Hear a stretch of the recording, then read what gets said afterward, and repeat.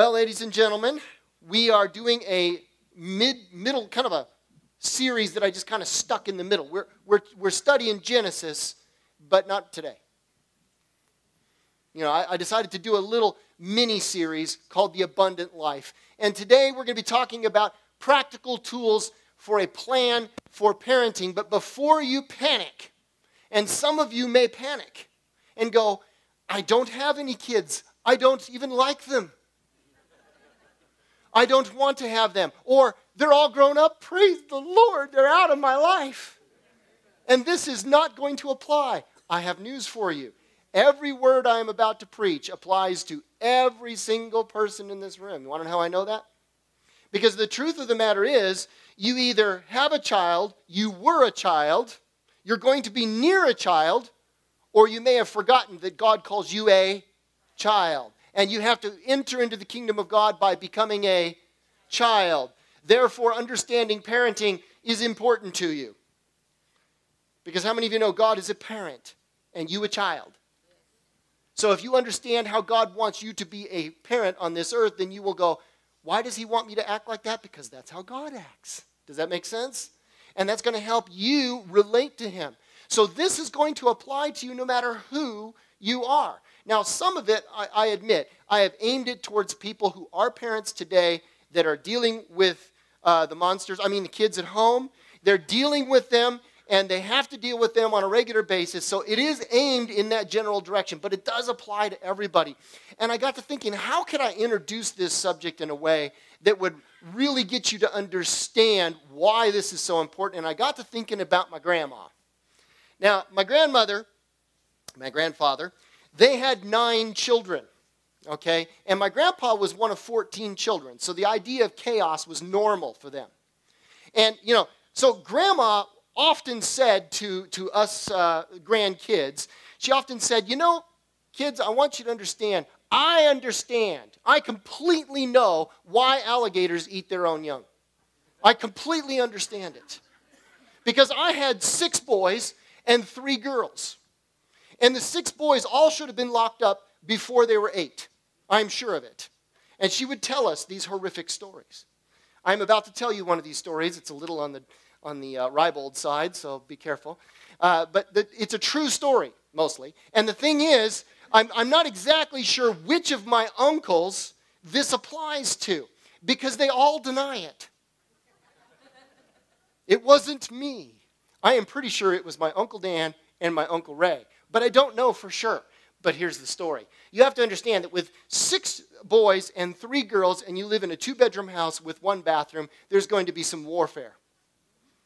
And they got used to the fact that people are going to do multiple things in the bathroom at multiple times. So you had one boy in the tub and the other boy on the throne doing what he needed to do, and they're doing what they need to do. And the boy in the bathroom, which I am reasonably confident was my Uncle Dan, was splashing my Uncle Ray, who's sitting on the pot. He's going, psst, psst.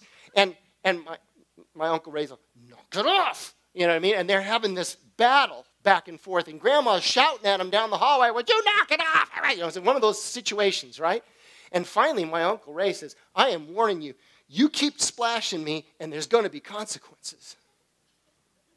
And so my uncle, like this, well, my Uncle Ray just reached into the pot and got a sample of his deposit and threw it at my other uncle's head. That's a true story. Now, it doesn't end there, because the uncle in the bathtub attacked the uncle on the pot because of this assault. And the next thing you know are 2 naked boys rolling down the hallway, just fighting like cats and dogs with my grandmother, screaming at him, chasing him with a belt, and they rolled all the way down the stairs, and then it was just one of those situations. To this day, Uncle Ray and Uncle Dan will not admit who was in the tub. They won't deny the story completely. It wasn't me. It was probably Uncle Alex or somebody else. But it illustrates the point. The very first point that we need to understand, and it's not something I put up here, but it is a truth that we really need to get. How many of you know that children are sinners?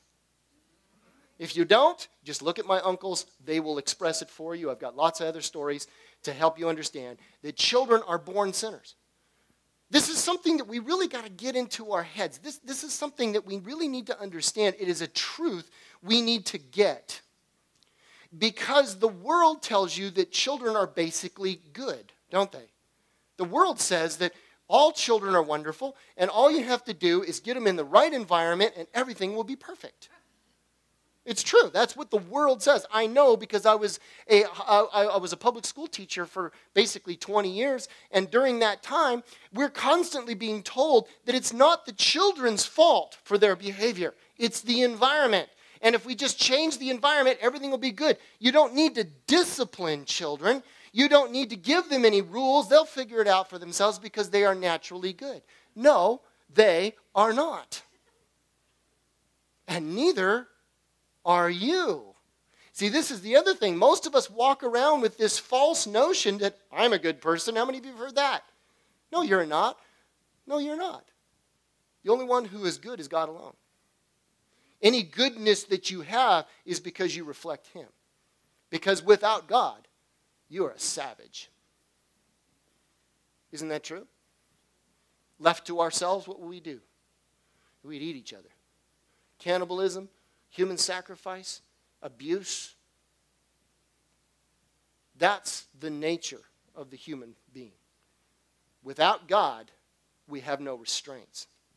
And without those restraints, we would destroy ourselves. Human beings are naturally bent towards being sinners. And it's important that we understand that principle right off the bat. So what do we do? What do we do? Because we're supposed to be children of God. We have children that we have to deal with. They are naturally sinners. We are naturally sinners. So what is it that we're going to do to keep our children from destroying themselves? And if you don't think that they are destroying themselves, just go volunteer at that school over there for a little while. And you will find out in a very big hurry. Isn't that right? So what do we do? Well, I think the answer begins in the book of Deuteronomy, chapter 6. The book of Deuteronomy, Genesis, Exodus, Leviticus, Numbers, Deuteronomy. Fifth book of the Bible. You will find it in chapter 6, verse 4. This is called the Shema in Hebrew, and it says this. Hear, O Israel, the Lord our God, the Lord is one. Now, before we continue, hear, O Israel. Who's Israel? For those of you that are new, Israel is the country, the people that God was talking to, okay? This group of people that God spent several hundred years trying to pound into their heads what holiness really is. So he's speaking to them. But the word Israel, the name means he who contends or wrestles with God. So who would that be? Everybody. We all wrestle with God, don't we? So he's saying, hey, you that wrestle with God, the Lord our God, the Lord is one. You shall love the Lord your God with all your heart, with all your soul, and with all your strength. Now that covers the triune being, doesn't it? You are a triune being. You have a soul, you live in a body, your strength, and you have a mind, will, and emotions. And God is saying, I am one, I am singular, and you must be singularly focused on me. Your whole life, everything you do, say, and think needs to be focused in on loving me. Verse 6, and these words which I command you today, love the Lord your God with all your heart, mind, and soul. These words I command you today shall be in your heart. That means from your gut. That means from here, right? We're not just talking about a religious idea. We're not just talking about ceremony. We're talking about something that you sincerely do from your heart, from the center of who you are. And what shall you do with this? Verse 7. You shall teach them diligently to your children, and shall talk of them when you sit in your house, when you walk by the way, when you lie down, and when you rise up. And the first thing we need to understand is that you are your child's primary teacher. You see, our whole culture is wrapped around the idea that the professionals need to teach your children. I have news for you. Their entire philosophy is based on the concept that there's no such thing as truth. You can't communicate truth no matter what you come up with anyway. That's the whole philosophy over in that school. I know because I had to take more than 30 credits of this stuff, where we learned in college and had to write essays in order to become a public school teacher, in order to understand the concept that there is no such thing as real truth. Everybody has their own truth, and we need to make everybody equal. That's what they're teaching over there. If you do not counter this in your home, you will lose your children. You are the child's primary teacher, and God himself is saying this. You, not the teachers, not the pastors, not the youth leaders, but you. You shall teach them diligently. That means consistently over time to your children. When? Every chance that you get. You talk about them when you're sitting down at your house. You make up your mind. I'm going to talk about what it says in God's word about how to live. And when I'm sitting in my house, when I'm walking down the street, when I lie down, when I rise up, that covers pretty much everything, doesn't it? God wants you as a parent to be constantly and consistently teaching your children. You must take responsibility for your children's education in what is truly important, and that is to love the Lord your God with all your heart, mind, and soul. And that is by far more important than any calculus or chemistry. And I'm the biology teacher, and I am here to tell you this is 100,000% more important than anything I ever taught in a public school classroom. You must teach your children, and you are the primary person to do it. Now, I think the first important principle here, or the next important principle here, is that raising kids, now listen to me on this carefully, raising kids is not about a discipline program, contrary to popular opinion. It's not about learning to relate to your children. It's not about becoming their friend. It is not even about loving your child. All of those things are good things. It's important to have a discipline program. It's important to relate to your kids. It's important to love them, but it's not as important as this one thing. It says that you are to love the Lord your God with all of your heart, your mind, and your soul. You see, in context, he's talking about how to teach your children, isn't he? But what's the first thing about teaching your children? You got to love God. Do you see that? In other words, we as parents are so busy trying to change the kids and their behavior that we forget that we need to change ourselves and our behavior before we do anything about theirs. You see, kids are a lot like sharks. They can smell 2 drops of blood 2 miles away. And if they sense hypocrisy in you, you cannot live your life as do as I say, but not as I do. It does not work. The first and most important principle, if you're a young person and you're thinking, someday I want to have children, then the first thing you need to understand about having children is that you need to learn to love the Lord your God with all your heart, mind, and soul. And until you do that, you have no business being a parent. And if you are a parent and you have neglected your relationship with the living God, today is the day to change it. You need to make up your mind that I am going to be the example. Why? Because kids look up to parents, don't they? They look up to adults. It's just like new believers. Somebody becomes a Christian. What do? They look up to the Christians who are older than they are. They've been Christians longer. We naturally look up to role models. We all need this. God himself understands this, so he sent Jesus to be the ultimate role model for us. That's why Jesus said, if you've seen me, you've seen the Father. Just look at me. This is how we're supposed to do things. This is how we're supposed to live. That's why God does that. Now listen, if you parents are not good role models for your kids, then their peers will become their role models. Do you want this? If you are not a good role model, then the sports figures and the famous actors and actresses, they will become your children's role models. Human beings are always looking for someone to look up to. All human beings do it. It's our natural bent. Did you know that? You do it all the time. I don't care if you're 50 years old, you're still looking up to my parents, somebody else who's more successful than I am. We all do it, don't we? We're constantly looking at, oh boy, I wish I could just live my life like that. We all do it. Your kids do it too.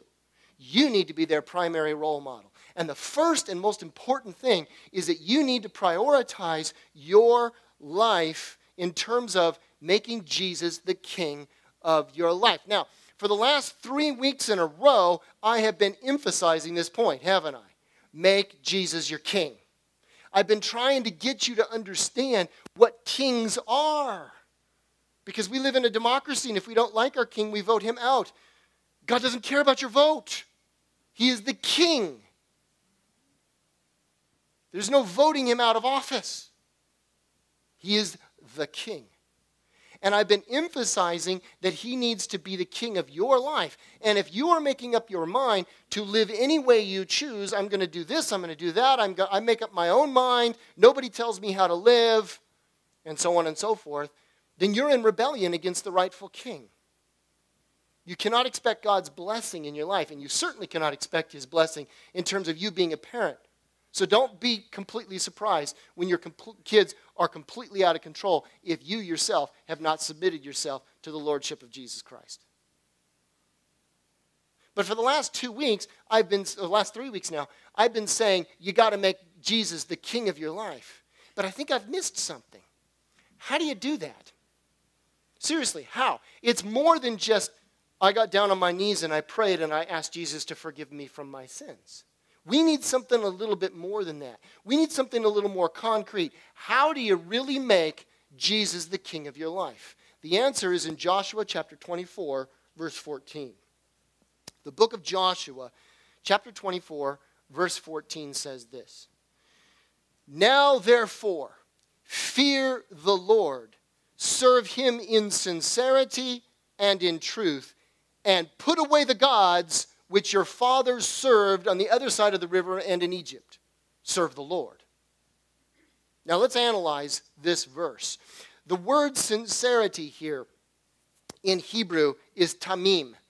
Tamim means complete, whole, entire, or sound. Now it comes from a root word in Hebrew that refers to sacrifices. Now let me explain this.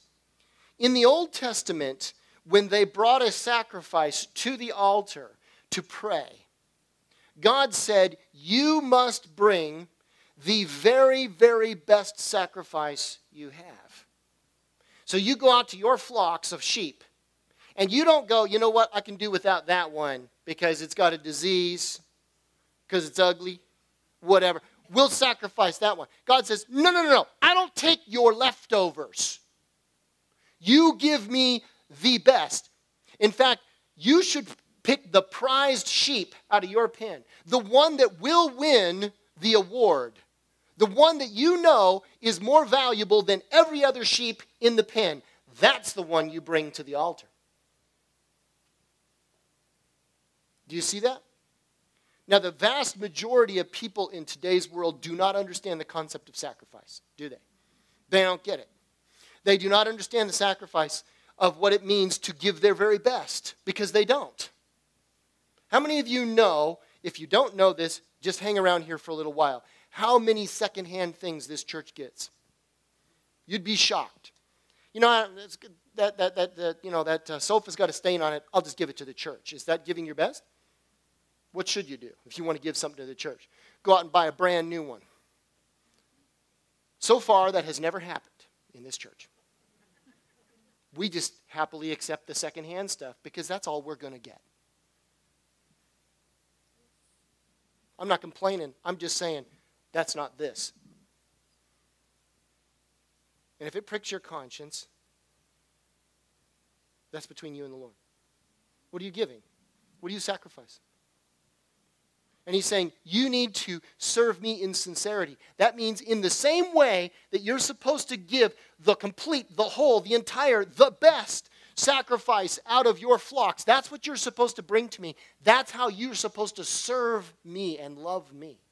With that same completeness, that same wholeness. In other words, you've got to be completely and totally sold out to following Jesus with the very best that you have. Now, some of you do this. I'm going to pick on one small group here that I just love these guys. They come in on Saturday, and they clean this place. And it takes 3-4 hours for them, and they mop every square inch of this place. They give their best. They are determined that this place is going to be so clean you could eat off these floors, because they are determined to give their best. That's how you're supposed to sacrifice for the living God. So I applaud our cleaners that come in on Saturday. And you know what? They do it without any organization. We haven't organized them. We haven't even asked them. They volunteer. That's what it means to give with sincerity. Are you following me? Now God is saying here in this verse, you need to serve me the same way that you would give the very best sheep from your flock. So notice what he says. He says, put away the gods which your fathers served. Throw them out. Get rid of them. Now for us in the 21st century, most of us don't walk around with little pocket idols that we pull out and pray to. So we look at that verse and we go, I don't get it. That doesn't make sense to me.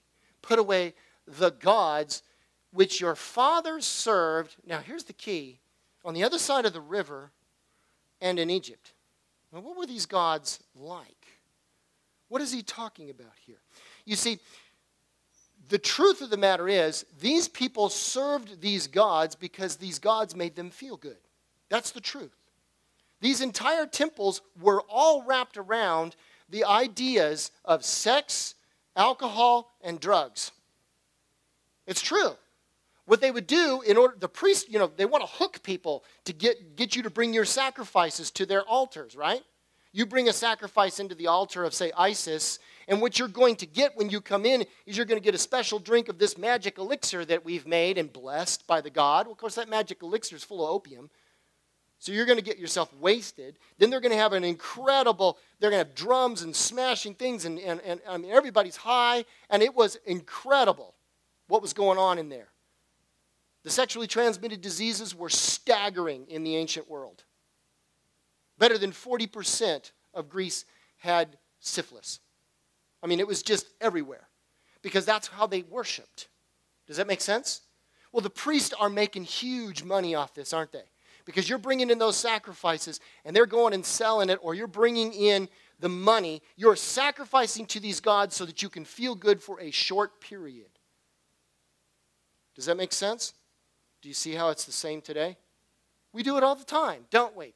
We sacrifice ourselves, our dignity. For example, the God of success. I have got to be successful in my job, so I'm willing to sacrifice my integrity. I will lie, I will cheat, I will steal, all the way to the top. I used to be a real estate agent, and the number of times that I had to stop clients from just flat real estate fraud, I lost count. I literally lost count of the number of times that people were willing to lie on those applications in order to get money out of a bank, and they figured they deserved it. Anybody who's been in real estate has seen this. We will sacrifice our integrity to make money. The God of money, the God of success. We will sacrifice for pleasure, which is why the porn industry is bigger now than ever in history. Billions upon billions of dollars. We will sacrifice our dignity, our marriages, for a few minutes of a good time. We sacrifice to these gods all the time. We sacrifice for stuff, don't we? So we're wrapped up in credit up to our eyeballs, even though the Bible says, be beholding to no man. God's word is, credit's a bad idea. Don't do it. The majority of us are up to here. Why? We've sacrificed ourselves for the bigger, better car, the bigger, better junk in our houses. We can't afford it, and we've become slaves in order to keep up the payments. We have sacrificed to these gods. And he is saying, you want to serve me with sincerity? Throw away the gods that your fathers have served on the other side of the river in Egypt. Quit living like that. Dave Ramsey says it this way. He says, learn to live now like no one else lives, so that later you can live like no one else lives. If you learn to follow the principles of God's word now in your life, then later you will be the one that is blessed, and everybody's going to look at you and go, how did that happen? Does that make sense? So why do you think we have these classes here in this room or in our church about how do you follow the principles of money that God lays out so that you will not be sacrificing to the gods of this world and you won't be a slave? That's why we do that. And he's saying, if you want to serve God, if you really want to follow me, you've got to throw these gods out. You have to choose to prioritize the living God, and that is the first step on being a good parent. Now, how many of you know that if you're not a parent, that still applies to you, what I just said? Throw out the gods of this world. We all need to do it, parent or not. But that is the first step towards being a great parent. It's working on getting ourselves locked down. Ourselves. See, kids want realness. That's the first key to great parenting. Good parenting begins with a choice to serve God sincerely. It starts with you deciding, I'm going to serve God. I don't care what I have to change in myself. I don't care how many times I have to come up here and pray with one of these pastors about this habit or that habit. I will prioritize serving God. When your kids see you do that, then your words to them about how to live will resonate. But how many of you know if you're telling your kids, don't be a drunk, but you're a drunk, they ain't listening? You've got to learn to be the role model. And guess what? It's not natural. It's a choice. You can't fake it. It's a choice. So let's take a look a little deeper about this. Deuteronomy 6:7, it says, you shall teach them diligently to your children, and shall talk of them when you sit in your house, and when you walk by the way, when you lie down, and when you rise up. Okay, the words teach diligently here are shanan in Hebrew. Shanan means to sharpen a weapon or to pierce. Now this is extremely important. You shall pierce. You shall pierce your children with my teachings, just as if you were taking my teachings and drilling it to their ears, like piercing their ears with an earring. That's what he wants you to do. That's pretty intense, isn't it? I remember when I got my ear pierced. For those of you that did not know, yes, I do have a pierced ear. Why? Because I was 19 and an idiot. But anyway, I don't wear it anymore. My wife doesn't like it. But anyway, I had one earring because back in the 80s, that was cool. But anyway, I remember getting that ear pierced because I wasn't a little kid. I was a big, dumb kid. But anyway, I'm in there, and the lady comes up, and she puts that thing to my ear, and she goes, pink, like this. And I went, ow! And she went, you're a big baby. And I went, ow! You know what I mean? It hurts. And God is saying, you need to pierce my teachings to your kids just like piercing their ears. And guess what? It's going to hurt. We don't like that as parents. We don't want to do that as parents because it's painful. We don't want to see our kids go through anything that's discomfort. So we try to avoid anything that might hurt them.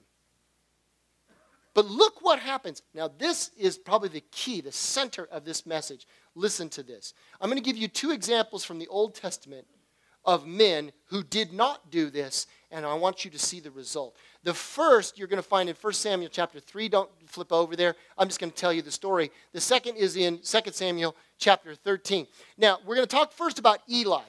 Eli was a great priest. You will look in God's word, and you will never find anywhere in God's word where it says anything bad about Eli. Eli was a good guy. He was an awesome guy. He was a great priest. Everybody liked him. Now, Eli had two sons, Hophni and Phinehas. And he was the high priest, and so they became priests as well. Does that make sense? But Eli knew, now listen carefully, those two boys were ripping people off. They were flat stealing. And not only were they stealing, they were using their position. You see, people would come into the temple, and the only way to get a sacrifice done was to go through the priest, and they had to approve it. And they got the kickback. Does that make sense? They're ripping people off. Not only that, Hophni and Phinehas, if they liked the girl, they would sleep with her too. And they would say, look, you cannot have a sacrifice, and it's not going to go to God. and you're going to go to hell if you don't sleep with me. And they would sleep with the women. They were stealing. They were bad dudes. What did Eli do? Nothing. He didn't do anything. Not anything of consequence. Did he yell at them? Oh, yeah. The Bible says he scolded them. My sons, why are you doing this? He hollered at them. But he did, listen, nothing to restrain them. He just yelled at them. And, of course, they did what? Whatever they wanted. They just kept doing it because, you can yell at me all you want, old man. I got stuff to do. The other great man that we need to talk about is King David. David was the greatest hero in all of Israel's history. The Bible says that David was a man after God's own heart. It doesn't get any better than David. And he was a horrible parent. Because he would not do anything that would make his sons uncomfortable. His son Amnon had a lust problem, big time. So bad that Amnon raped his own half-sister Tamar. Well, Tamar's brother, Absalom, of course, hears about it and is enraged and wants to kill his brother. So what does David do? Nothing. Yelled at him. Said, you're bad. But he did nothing to restrain them. He did nothing that might make them uncomfortable. Now, let's think about this for a second. There's no spankings going on here. There's no restraints going on here. Eli, what should he have done? What could he have done? He could have come in and said, boys, you have crossed the line. You're fired. Throw them out of the temple. He could have done that, but it would have been a big scandal. Big scandal. It would have ruined his reputation. It would have ruined their reputation. He would have hurt their feelings. So he did nothing. What was the result? Is God going to put up with this? Not a chance. Hophni and Phinehas were both killed on the same day. And Eli, when he heard his sons were killed, he realized their deaths, their blood is on my head. And it was so distressing to him that he literally fell over backwards. He was sitting on a chair, fell over backwards, hit his head, and he died as well. That's what happens. What about David? David did nothing but yell at Amnon. Why did he not do anything? He could have said, Amnon, I don't care that you're the crown prince. I don't care that there's going to be a scandal. I don't care about the fact that the consequences that you need to face are going to hurt your feelings. I'm going to do something to keep you from doing what you've raped your sister. You're going to jail, pal. He did not do that. He could have. He did not. So Absalom killed his brother. Now you've got a murder in the family, don't you? David could have done something to Absalom too. But you see, Absalom was second in line to the throne. Big scandal. So David did nothing. He said, you can't come into my presence anymore, Absalom. Big deal. He didn't do anything to restrain Absalom. So what did Absalom do? In his resentment and his hatred for his own father, he started a civil war and tried to take the throne. Not only that, he slept with his own father's wives. Just to make the point. And in the end, he was killed. And when he died, what did David do? Threw up his hands and said, oh, Absalom, my son, my son. Because he knew that his own refusal to restrain that boy led to his death. Absalom could have been a great man. But his father did nothing to restrain him. Now listen to me. God is a good parent. He will restrain you. He is not like David or Eli. He will restrain you. He will not let you continue to get away with whatever you're doing. If you are doing something and you know it is ungodly, God will not let you get away with it. He is not David. He is not Eli. He's God. And he expects you to do the same with your children. Now, your children, they're not going to like it. That's why it's called piercing. It doesn't feel very good. But here's the key. God is a good parent. He's going to restrain us. It will sting, so we must restrain our kids even if it stings. like getting your ears pierced. We must be willing to restrain our children. It is crucial that we understand this concept. Look at Proverbs 19:18. It says, discipline your son or your daughter, for in it there is hope. Do not be a willing party to his death. This is extremely important. The word discipline here is yaser in Hebrew, and it means to chastise with blows. I mean, that's pretty much, it's get out the spanking paddle and get her done. To instruct or to discipline. Now, this is extremely important. These words, listen to me, parents, are in the imperative in Hebrew. Imperative means do it. It's not a suggestion. It's not a suggestion. It's do it. And the word discipline means to narrow in or to create a hedge. That's what it means. You set boundaries for your kids and don't let them cross those boundaries. You put them on the correct path. You hem them in. It will make your kids uncomfortable. They will not like you for doing it. I have 5 children. I've done this. I know. I have hedged them in. I'm going to pick on my second son for a minute because he's not here. Now, but I talked to him yesterday. Here's a young man. He just got married, phoning me up to say, Dad, I am so glad that you fought me when I was 16. Why does he say that now when he's turning 20 and he's in the Navy? Because he sees so many other young men his age that are getting thrown out of the Navy or thrown into the brig. He's lost count of the number of his friends that have been arrested because their parents never disciplined them. But I disciplined him and I taught him. And he's grateful for it now. He didn't like it when he was 16. Trust me, he didn't. He did not like it. But I was not willing to be a party to his death. And I said, I don't care how uncomfortable it's going to make you. No, you will not go over to your girlfriend's house when her parents are not there. Ain't going to happen. Won't let you do it. But Dad, everybody, I don't care what everybody else is doing. These are the boundaries in my house. And I had to one time literally sit on my porch all night so that he wouldn't crawl out the window. And he tried it. And there I am going, how you doing, boy? And he's like, I go, bed. But I'm not willing to be a willing party to his death. Now listen, it is true. Listen to me on this. The Bible never endorses abusing anyone. That's not what I'm talking about here. Never endorses sadism or anything like that. But it does say make it sting. It does say set the boundary, and if it stings, so much the better, because they're going to remember it. Now, if you think that I'm overstating the case, I'm not. My father works in prison ministry. 3 times a week, he's at Donovan State Prison or wherever it is, preaching to the inmates there. Doug was also a part of prison ministry. And what did you tell me? Every single one that you were dealing with, they all told you the same story. It's not my fault. They're going to blame everybody and anybody because nobody ever restrained them. And they didn't understand the concept of why the cops are not just letting them go home. They didn't get it until they're in jail. And even in jail, they still don't get it. I was at Alcatraz prison and I met this guy.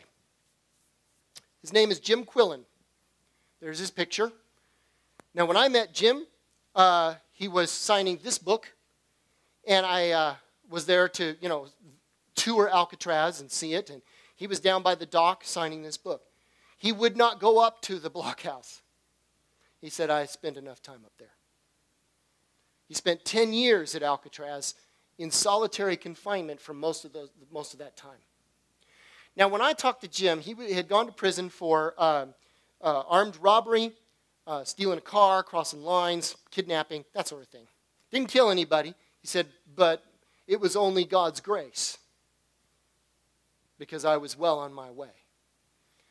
Now, at that time in California, I said to Jim, I'm just curious because I say stupid things all the time.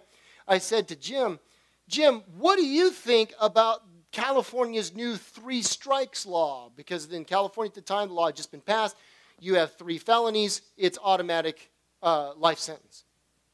And I figured this guy would have something to say about that. And I was right.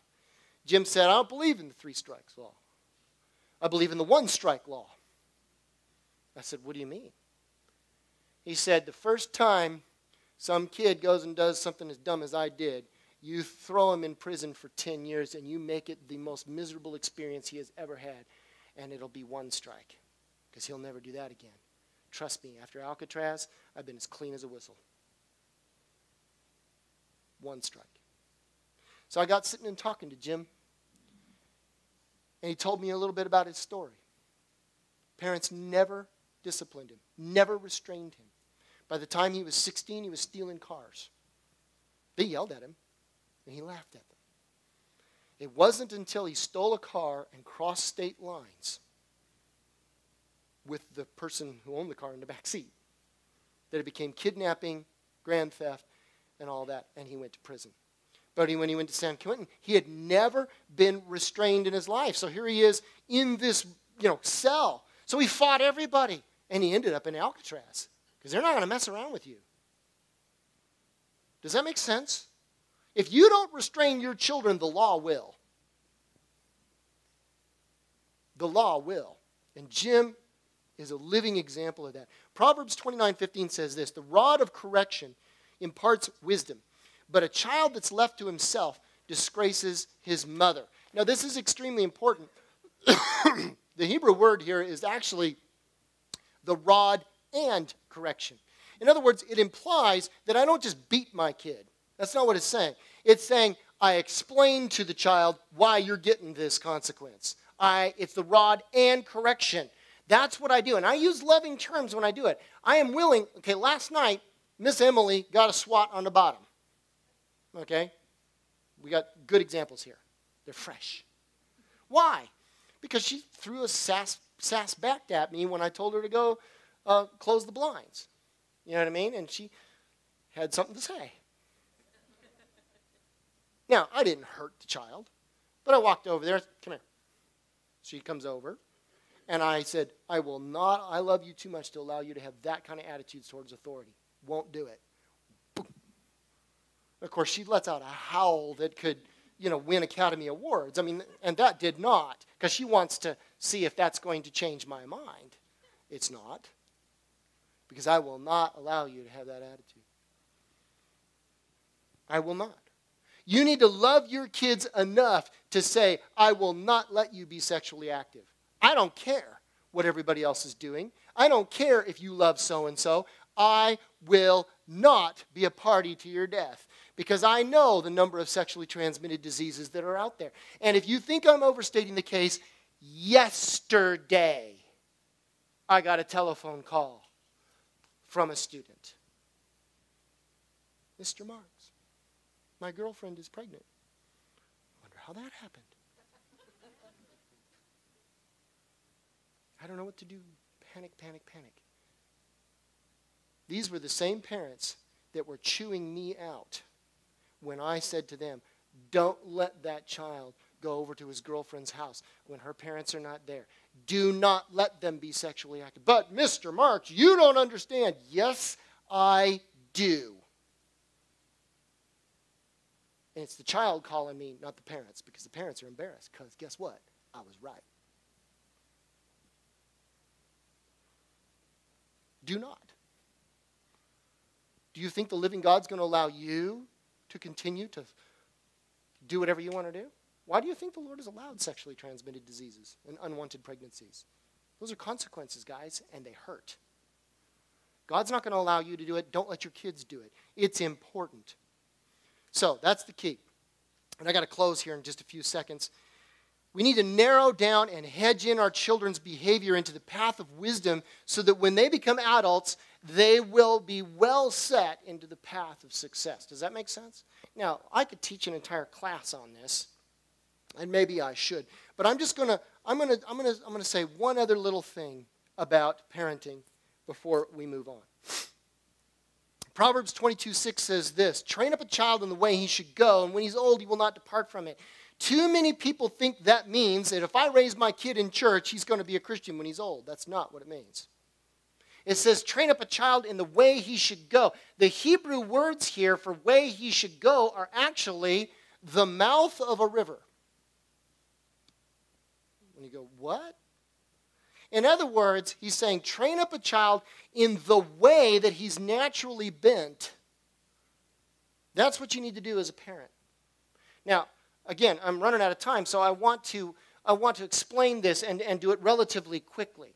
What we as parents need to do is figure out what our child's natural bend is and help them get into that path instead of trying to make them into what we think they should be.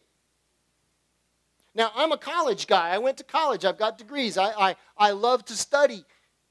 But my son is a mechanic. Is that bad? No. But how hard did I push him to go to college? Pretty darn hard. Until I found out he loves having his head stuck halfway into an F-18 engine. He talks about it all the time. I got this, I got that, and this cool thing. And he's telling me all this. He's giving me all these terms, and I'm going, like, I get that. I know the pistons go like this. He goes, Dad, there's no pistons in an F-18 engine. And I'm going, whatever. Okay, I don't know. But he loves it. He eats it and sleeps it. He just thinks it's the greatest thing in the world. I mean, his happiest moment is grease from head to foot. But if I tried to make him into me, would it work? No, that's not Josiah. That's not his heart. You know, he just can't wait to get to his next command because he's going to be fixing a new engine. And I'm going, well, okay, cool. You know, for you, but not for me, because I want to tell him about the latest thing. I read textbooks for entertainment.